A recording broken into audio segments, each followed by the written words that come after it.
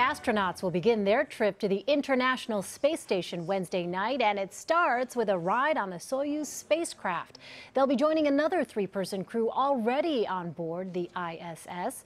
Bill Harwood is in Merritt Island, Florida via Skype and joins me now. So, Bill, first of all, let's just talk about getting into space. Things are a little bit different this time around with this particular spacecraft, right? Well, that's right, Elaine. They're flying the first time this upgraded version of the Soyuz. They call it the MS series for modernized systems. It's got a better radar system, better avionics across the board. The thrusters have been reconfigured. It's just a more efficient spacecraft, more power, more redundancy. And this will be the first time they're putting some of these systems to the test in their piloted version of the Soyuz. They've already tested most of these systems on their unmanned Progress cargo ships, but this is the first time with people on board.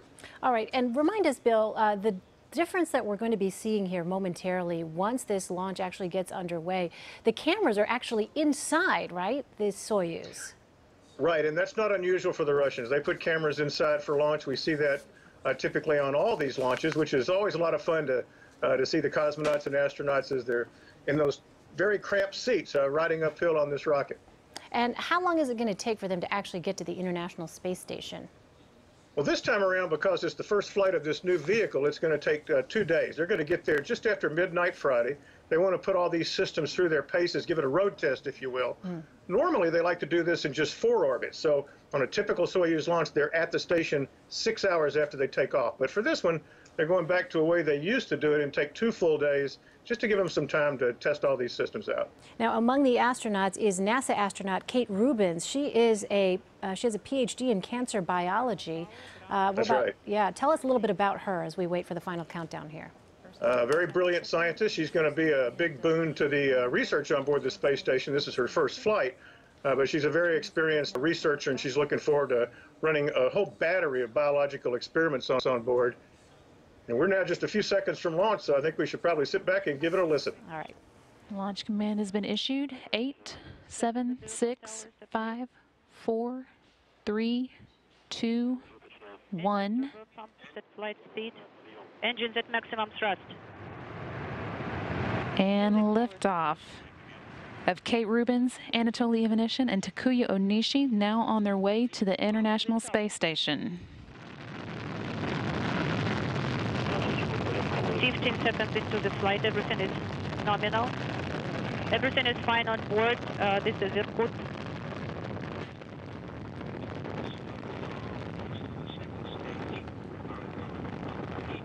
Good first stage performance. Soyuz delivering 930,000 pounds of thrust from its four boosters and single engine. The first stage of the Soyuz measured 68 feet in length and 24 feet in diameter, and it burns liquid fuel for the first 2 minutes and 6 seconds of flight. Stabilization is performing as planned. Everything is fine on board.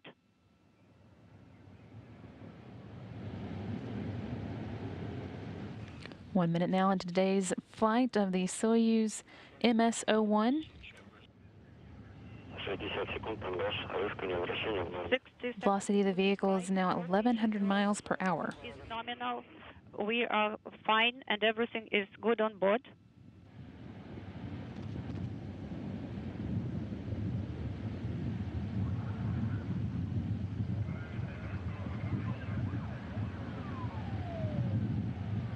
A minute and a half into the day's flight, everything looking good on board the Soyuz. 90 seconds. A view here of the crew inside the Soyuz, looking at Anatoly Ivanishin and Takuya Onishi. Not seen here, but sitting next to them is Kate Rubins.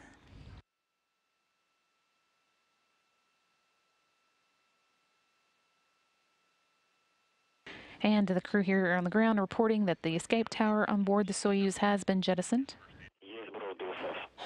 And the Soyuz 4 strap-on boosters have also been jettisoned. They've completed their job and dropped away at an altitude of 28 statute miles. The Soyuz now traveling at about 3,350 miles an hour.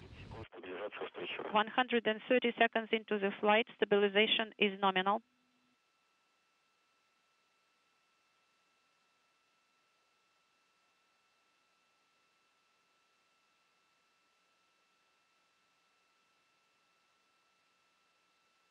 150 seconds into the flight, second stage thrusters are functioning nominally. Everything is good. Team here on the ground reporting the launch shroud has also been jettisoned now. The rocket's altitude is 48 miles high.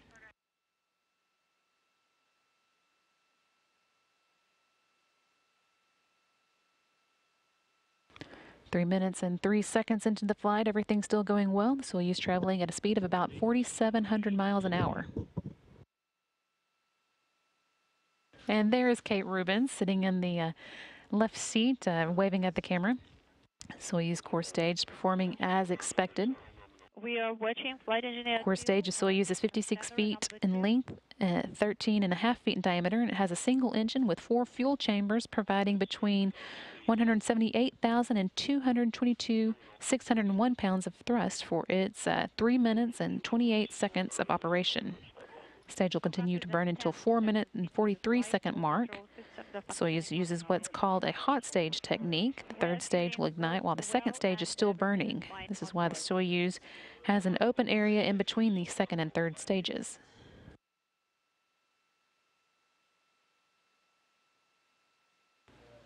Four minutes now into the flight, everything continuing to go as planned as the Soyuz begins making its way towards the International Space Station.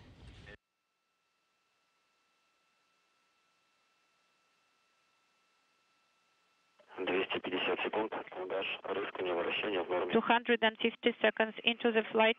Your pitch and roll are nominal. We are feeling fine. Everything is good on board.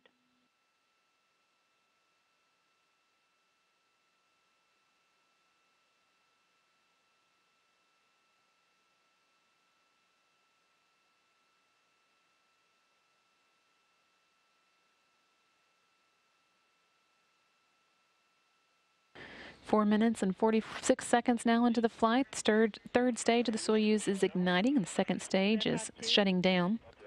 We confirm. And we've confirmed that the core booster separated an altitude of 105 miles or 170 kilometers. Soyuz is now being propelled by a single engine of the Soyuz's third stage. This engine is providing 67,000 pounds of thrust and will burn for 4 minutes and 2 seconds.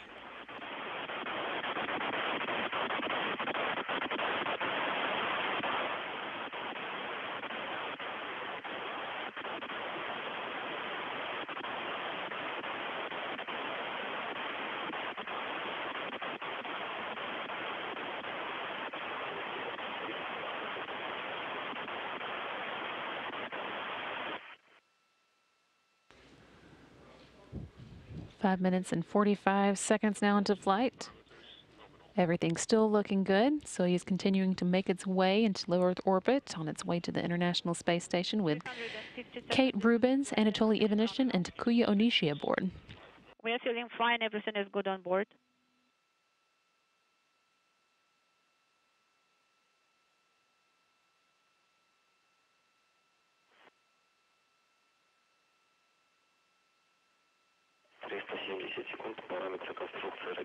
.370 seconds into the flight. All parameters of the structure are nominal. Everything is good on board.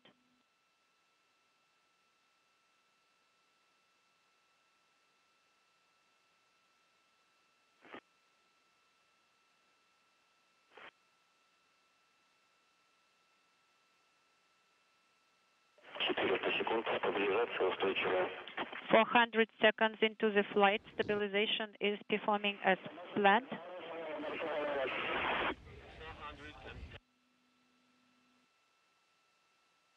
Seven minutes now into flight, and that single engine of the third stage continuing to work just as it should.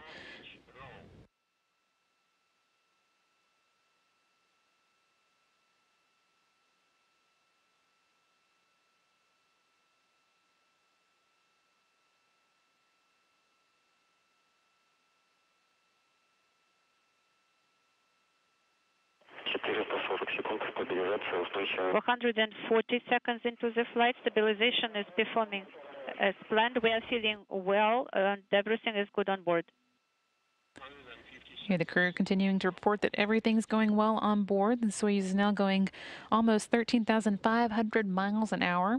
Once the third stage delivers the Soyuz to orbit and the module is separated, there will be a series of pre-programmed commands to be executed to prepare the Soyuz for orbital operations. These stored commands are called time tag commands and allow many of the Soyuz systems to be automatically activated by onboard computers at precise times stored in the computers. We're feeling well. Everything is good on board.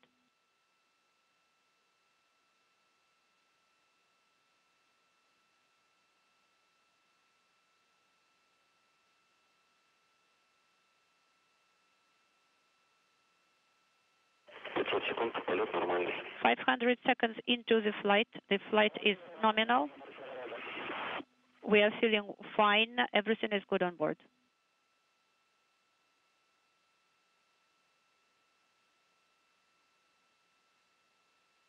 Подготовьтесь к контакту отделения. Be ready for the separation.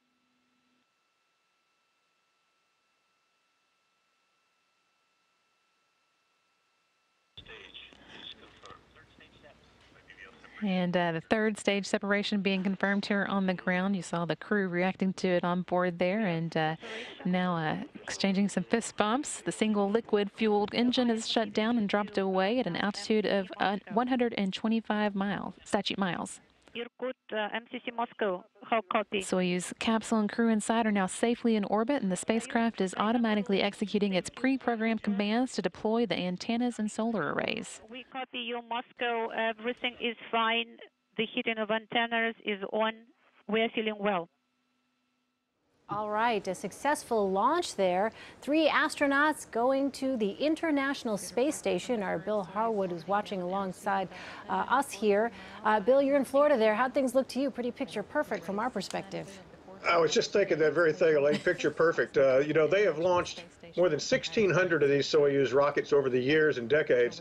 And of course, like we said before, this was the first flight of the upgraded Soyuz module, but everything went by the book as far as we can tell. It's now going to take them 2 days to get to the International Space Station, but so far, so good. So my senior producer, Alicia, joked that it was nice of the gentleman to allow NASA astronaut Kate Rubins, it's nice of them to let her have the window seat. But we started to talk a little bit about her background. I think it's remarkable, Bill, in this article that you wrote, it's so interesting. She applied to NASA on a bit of a whim, you write, and was surprised when she was accepted as one of 14 astronaut candidates in 2009. Tell us a little bit more about her and what kind of research she's going to be conducting. Well, she's a super achiever. There's no question about that. She has a PhD from Stanford in cancer biology.